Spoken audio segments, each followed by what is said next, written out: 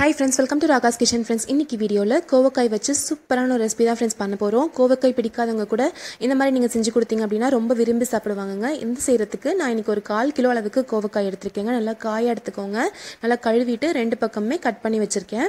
இப்போ இதுக்கான மசாலா நம்ம ரெடி பண்ணிக்கலாம். ஸ்டவ்ல ஒரு pan வச்சுக்கலாங்க. இதுல 1 டீஸ்பூன் அளவுக்கு எண்ணெய் விட்டுக்கலாம். எண்ணெய் கொஞ்சம் சூடானதும் 1 டேபிள்ஸ்பூன் அளவுக்கு கடலைப்பருப்பு, 1 டேபிள்ஸ்பூன் அளவுக்கு உளுந்தம்பருப்பு, ஒரு 3/4 டேபிள்ஸ்பூன் அளவுக்கு கொத்தமல்லி, மல்லி விதை, இது கூடவே ஒரு 1/2 டேபிள்ஸ்பூன் அளவுக்கு சீரகம், ஒரு 1/2 டேபிள்ஸ்பூன் அளவுக்கு மிளகு. இது கூட காரத்துக்கு வரமிளகாய் சேர்த்துக்கலாங்க. நான் இன்னைக்கு வந்துட்டு காஷ்மீரி வரமிளகாய் எடுத்திருக்கேன். நீங்கள் சாதாரணமான வரமிளகாயே சேர்த்துக்கலாம். நான் வந்துட்டு கலருக்காக எடுத்திருக்கேன். அதனால ஒரு 7-8 மிளகாய் எடுத்திருக்கேங்க. உங்கள் காரத்துக்கு தகுந்த மாதிரி நீங்கள் சேர்த்துக்கோங்க. இது கூடவே ஒரு சின்ன துண்டு அளவுக்கு கட்டி பெருங்காயத்தையும் போட்டு நம்ம நல்லா வந்துட்டு வறுத்துக்கலாம். பாருங்க, ஒரு சின்ன துண்டு அளவுக்கு கட்டி பெருங்காயம் போட்டிருக்கேன். இதையும் சேர்த்து நல்லா வறுத்துக்கலாம். பருப்பு எல்லாமே கொஞ்சம் நல்லா கலர் மாறி வர வரைக்கும் நல்லா வறுத்துக்கலாங்க. இது நல்லா வறுப்பட்டதும் இப்போ நம்ம ஸ்டவ் ஆஃப் பண்ணிவிட்டு இதில் கொஞ்சமாக கருவேப்பிலையும் சேர்த்து இந்த சூட்லேயே கருவேப்பிலை வந்து நல்லா வறுப்பட்டுரும். கருவேப்பிலை நல்லா வறுப்பட்டதுக்கு அப்புறமா இது நல்லா சூடு ஆறட்டுங்க. சூடு ஆறினதுக்கு அப்புறமா நம்ம மிக்ஸி ஜாரில் இதை போட்டுக்கலாம். இப்போ பாருங்கள், நல்லா சூடு ஆறிடுச்சு. ஒரு சின்ன மிக்ஸி ஜார் எடுத்துக்கலாங்க. மிக்ஸி ஜாரில் இது எல்லாத்தையுமே சேர்த்துட்டு இது கூட ஒரு 1/4 ஸ்பூன் அளவுக்கு மஞ்சள் தூள், ஒரு 1 டீஸ்பூன் அளவுக்கு உப்பு சேர்த்து இது வந்து நல்லா பொடியாக பண்ணி எடுத்துக்கலாம். நல்லா பொடியாக அரைச்சி எடுத்துக்கோங்க.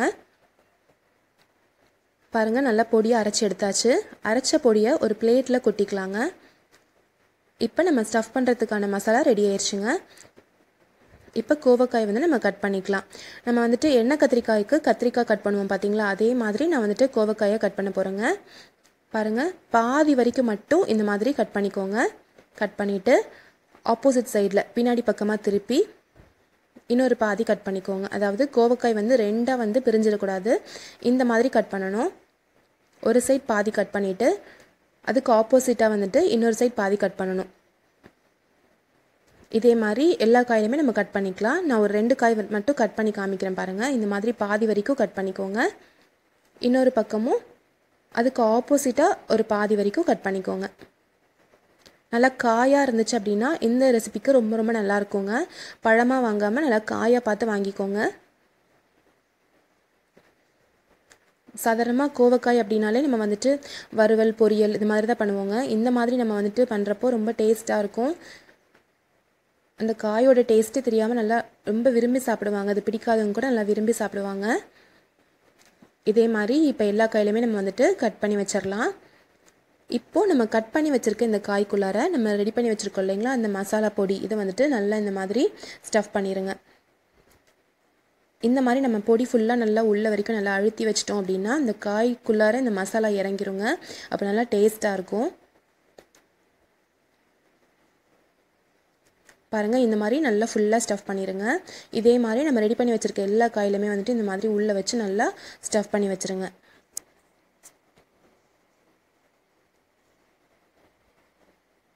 நம்ம எடுத்திருக்க அளவுக்கு வந்துட்டு இந்த பொடி ஃபுல்லாகவே சரியாயிருங்க. நீங்கள் தேவைப்பட்டால் இந்த பொடியை எக்ஸ்ட்ராவாக அரைச்சி கூட நம்ம வந்துட்டு ஒரு ஏர்டைட் பாக்ஸில் வச்சு நம்ம அதுக்கப்புறம் கூட நம்ம யூஸ் பண்ணிக்கலாம். அதிகமாக அரைச்சி கூட நம்ம வந்து அப்புறமா யூஸ் பண்ணிக்கலாம். இதே மாதிரி இப்போ எல்லா காயிலுமே நம்ம வந்துட்டு ஸ்டஃப் பண்ணி வச்சாச்சு. இப்போ நம்ம காயெல்லாமே ஸ்டஃப் பண்ணி வச்சுருக்கிறது ரெடி ஆயிடுச்சுங்க. இப்போது ஸ்டவ்வில் ஒரு பேன் வச்சுக்கலாம். பேன் வச்சுட்டு இதில் ஒரு 3 டேபிள் ஸ்பூன் அளவுக்கு நான் வந்துட்டு எண்ணெய் விட்டுருக்கேங்க. எண்ணெய் கொஞ்சம் அதிகமாக தான் தேவைப்படும். ஒரு 3 டேபிள் ஸ்பூன் அளவுக்கு எண்ணெய் விட்டுட்டு எண்ணெய் சூடானதும் நம்ம ரெடி பண்ணி ஸ்டஃப் பண்ணி வச்சுருக்கோம் இல்லைங்களா கோவக்காயை அதில் வச்சுக்கலாம். ஃப்ளேம் வந்து குறைச்சி வச்சுட்டு அதுக்கப்புறமா இந்த காய் இதை வச்சுக்கோங்க. நம்ம எண்ணெய் சூடாகிறப்போ இந்த கோவக்காய் வந்து கொஞ்சம் லைட்டாக தெறிக்குங்க. அதனால் இதை ஃப்ரை பண்ணுறப்போ கொஞ்சம் மூடி வச்சு அதை ஃப்ரை பண்ணிக்கலாம். இந்த மாதிரி நல்லா எல்லாமே உள்ளே வச்சுட்டு இப்போ இதை வந்துட்டு மூடி வச்சிடலாம். ஒரு 2 நிமிஷத்துக்கு அப்புறமா நம்ம பார்த்தோம் அப்படின்னா ஒரு சைடு நல்லா ஃப்ரை ஆகிருக்குங்க. பாருங்கள், ஒரு சைடு நல்லா வதங்கியிருக்கு. இப்போ நம்ம அப்படியே எல்லாத்தையும் திருப்பி போட்டுட்டு திருப்பி இதை மூடி வச்சிடலாம். எல்லா சைடுமே நல்லா இந்த மாதிரி ஃப்ரை ஆகட்டும். நான் வந்துட்டு இன்றைக்கி கோவக்காய் மட்டும்தாங்க யூஸ் பண்ணியிருக்கேன். நீங்கள் விருப்பப்பட்டால் இதிலே வந்துட்டு ஒரு 10-15 பல்லு பூண்டு, சின்ன வெங்காயம் இது எல்லாத்தையுமே சேர்த்து நல்லா ஃப்ரை பண்ணி போட்டாலும் நல்லா டேஸ்ட்டாக இருக்கும். பாருங்கள், இப்போ கோவக்காய் எல்லாமே நல்லா ஃப்ரை ஆயிடுச்சு. இப்போது இதில் ஒரு எலுமிச்சைப்பழ சைஸ் அளவுக்கு புளியை வந்துட்டு ஊற வச்சுருக்கேங்க. அந்த புளி தண்ணியை அதில் ஊற்றிக்கலாம். புளி தண்ணியும் சேர்த்து நல்லா வந்துட்டு இது நல்லா கொதிக்கட்டும். இப்போ புளி தண்ணி நல்லா கொதிக்கும்போது இதில் ஒரு 1/4 ஸ்பூன் அளவுக்கு மஞ்சள் தூள் சேர்த்துக்கிறேங்க. இந்த கிரேவிக்கு தேவையான அளவுக்கு, குழம்புக்கு தேவையான அளவுக்கு உப்பு சேர்த்துக்கலாம். சேர்த்துட்டு நல்லா கலந்து விட்டுக்கோங்க. ஒரு சின்ன எலுமிச்சை சைஸ் அளவுக்கு புளிக்கு வந்து பார்த்திங்க அப்படின்னா நான் ஒரு 1/2 லிட்டர் அளவுக்கு தண்ணி ஊற்றி புளிக்கரைசல் இதில் ஊற்றிருக்கேன். இப்போ இது கூட நம்ம ஸ்டஃப் பண்ணி வச்சு பாக்கி இருக்கு இல்லைங்களா, அந்த பொடி ஃபுல்லாகவே எல்லாமே சேர்த்துருங்க. இதுலேயே பொடி எல்லாமே சேர்த்துட்டு நல்லா கலந்து விட்டுட்டு இது நல்லா கொதிக்கட்டும். இந்த குழம்பு வந்து நல்லா திக்காகணுங்க. நம்ம புளிக்குழம்பு மாதிரி நல்லா திக்கானதுக்கப்புறமா நம்ம இதை வந்துட்டு எடுக்கலாம். இப்போ நான் மூடி வச்சுட்டேன் பாருங்கள், நல்லா கொதிக்க ஆரம்பிச்சிருச்சு. இது நல்லா திக்காக இருக்குது. இப்போ பாருங்கள், எண்ணெய் நல்லா பிரிஞ்சு வர வரைக்கும் நல்லா கொதிச்சிருச்சு. அவ்வளோதாங்க, சூப்பராக ரெடி ஆகிருக்கு பாருங்கள். கோவக்காய் எல்லாமே அந்த புளி தண்ணியில் நல்லா ஊறி மசாலாவோட சேர்ந்து நல்லா டேஸ்ட்டாக இருக்கும்.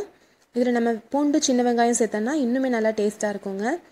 நல்லா திக்கான ஒரு குழம்பா ரெடி ஆகிருக்கு. இதே மாதிரி நீங்களும் கண்டிப்பாக ட்ரை பண்ணி பாருங்கள். இதில் கொஞ்சமாக இப்போது கொத்தமல்லி தழை தூவி இறக்கிடலாம். சுட சுட சாதத்துக்கு இப்படி போட்டு சாப்பிட்டு பாருங்கள், அவ்வளோ டேஸ்ட்டாக இருக்குங்க. இந்த கோவக்காயில் வந்துட்டு நம்ம தயிர் சாதத்துக்கு தொட்டு சாப்பிட்டோம் அப்படின்னா அவ்வளோ நல்லாயிருக்கும். கண்டிப்பாக நீங்கள் ட்ரை பண்ணி பார்த்துட்டு எப்படி வந்துச்சுன்றத சொல்லுங்கள். கோவக்காய் ஸ்டஃப்டு குழம்பு ரெடி ஆயிடுச்சு ஃப்ரெண்ட்ஸ். கண்டிப்பாக நீங்களும் இதே மாதிரி ட்ரை பண்ணி பாருங்கள். இந்த ரெசிபி உங்களுக்கு பிடிச்சிருக்கும்னு நினைக்கிறேங்க. பிடிச்சிருந்துச்சுன்னா நம்ம சேனல் ராகாஸ் கிச்சனில் ஒரு லைக் கொடுங்க. ஃப்ரெண்ட்ஸ் கூட ஷேர் பண்ணிக்கோங்க. சப்ஸ்கிரைப் பண்ணி வச்சுக்கோங்க. தேங்க்யூ.